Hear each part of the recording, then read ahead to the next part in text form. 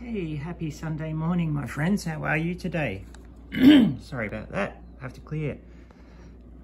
I haven't even spoken today. I've got up so early. So I put the radio in the right spot. I actually forgot to put the roof on. Oops, so that's a bit of an amendment. But there you go, it's in the right spot now. And I put a little wire there to attach to the radio. That goes up and over, around, and underneath the antenna port, and I'll just snip that little last bit off. So I've just stuck it in now, which is cool. And we got the roof on. I don't know why I forgot to put the roof on. So there we go, all good, all proper now. So that'll go all sweet on top like that. All fits in, radio fits in, everything's good. So I don't think I'll put the second seat, but I'm not sure yet. I've taken off one of the port thingies for the flamethrower device, so I have to stick that on properly. So we've also got the rifle rack in. I'll put that in. This looks pretty good. It's a bit off center, but yeah, whatever. I like it. I painted the MGs and I put in a seat for one of the guys. I've just made a metal seat. I'm thinking of putting another one on this side, but I drilled a hole for it, but that pipe is a lot longer and it goes right over that hole, so I might have to try and think of another way to put a seat for him. But I was thinking it's a 3-man crew, so you've got one seat for him, one seat for the driver, and one seat for the commander. So maybe that's enough seats. I'm not sure. Let me know what you think about the seating arrangements. So that's coming along really nicely. Also, we got this sorted out. Looks really good. So that's got a bit of sealing on it and all that, ready to go. So you can see the seal and all that kind of stuff. So, and I've tested this out. You don't really see the bottom here, so it's not a big issue. Also, I put that lovely photo etch clip on that Dragon included.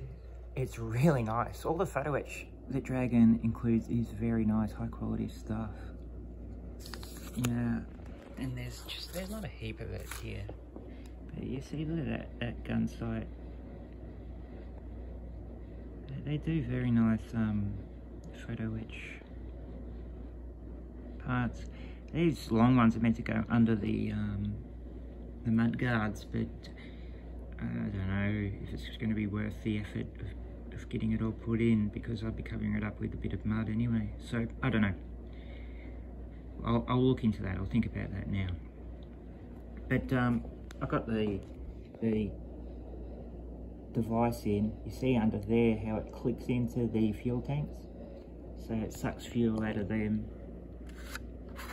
and then does its thing, blows fire out of its device. I've also put this on top here, so connecting the 2 fuel tanks, but I'll have to just paint that by hand.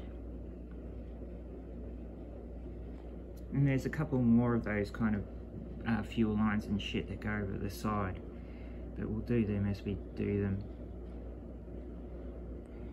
It's not the easiest build, but it's really rewarding, to be quite honest.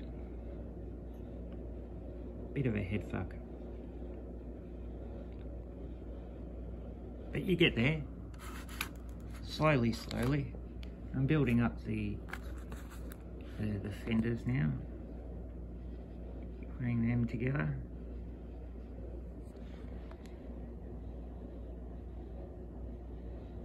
And you can sort of see how the blue comes through in the flamethrower device. It is worthwhile doing that, undercoating it with its blue. Just makes it more colder. I'll show you this. I've already had a look, but yeah, that'll go on top. We've just got to do the filters. I mean the washers now. And I'll detail up the radio and get the cord snipped up and in place, because I just put that in place. I've just put down the super glue, and having this little bit here helps to, you know, jam it into place. All right, I've got to go see my brother today. It's Sunday. We're in lockdown, but I'm allowed to, because I live alone, I'm allowed to choose a single bubble or something like that, and I'm allowed to go see someone. So I've chosen my brother. That way I can see the kids as well. So I'll go see him. All right, guys, I'll keep working away on this, and we'll keep updating you. All right, bye.